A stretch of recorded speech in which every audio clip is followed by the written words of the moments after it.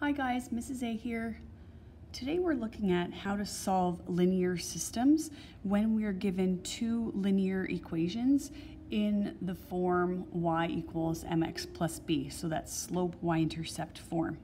If you're looking for a more advanced version, when both lines are not in this form, then go check out my other video with a more advanced version of solving linear systems using the substitution method. So we have two equations here. We'll label them equation 1 and equation 2. And if you see, they both say y equals, and then they have this expression, y equals, and then there's this expression. So in using this substitution method, we want to substitute one equation into the other equation. Well, if this says y equals this bit here, and y equals this part here, then both of these expressions must be equal to each other since they're both equal to y. So really what we can do is take that expression in the first equation and sub it in for the y in the second equation, and then we can go on with our solving. So when we sub them into each other, it's going to look like this. Negative 2x plus 5 equals 2 over 3x minus 1 over 3. And so now they're equal to each other, and what we've accomplished by subbing them into each other is we've gotten rid of the y variables and we only have x variables here now. So we can move things around now to combine like terms and to solve for the x variable only. So the first thing I want to do is get rid of this fraction. We have that over 3 on this side here. It will be easier for us to solve if we cancel out or eliminate that fraction by multiplying the whole expression by 3. So I'm going to do that. Multiply the whole thing by 3 since that's in the denominator to get rid of that denominator. You don't have to do this step, but I do think that it makes solving the equation a little bit easier to deal with.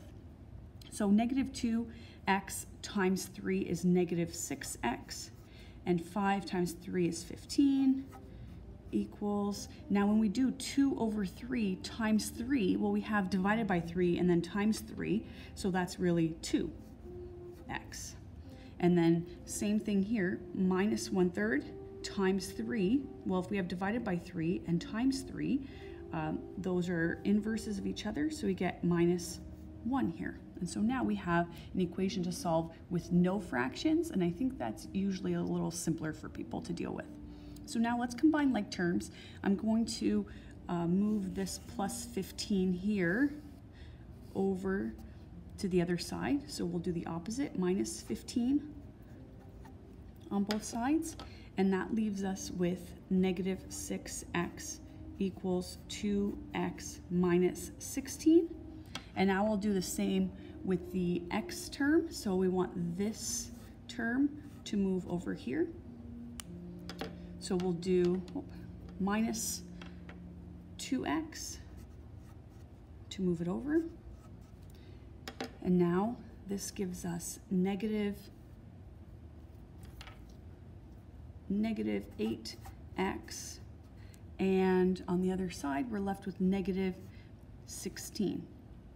So we have just a one-step equation left to solve.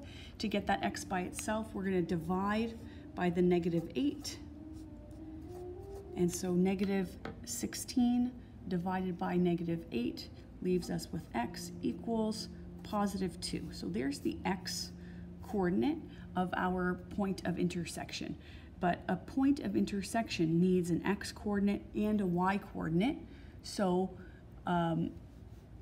we are going to take that x now and sub it back into one of the original equations in the system. It doesn't matter which one we use because this point, if it is a point of intersection, should satisfy both equations in the same way. So I always suggest we choose the one that looks the easiest. And I think that easiest one is equation number 1 without the fractions on it. So I'm going to sub in that x equals 2 into equation 1. So let's bring that up here. We'll do, I'm going to move over to the side here. sub x equals 2 into equation number 1.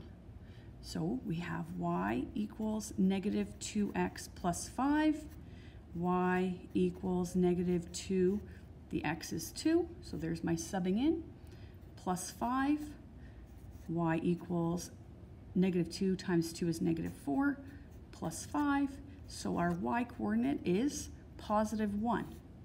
So this means the solution to the system, or the point of intersection if you prefer, is x, that was our 2, comma, y, which was our 1. And there's our point of intersection for this linear system here. The solution to the system is the point where the two lines cross, and that happens at 2, 1. Thanks for watching Mrs. A Loves Math.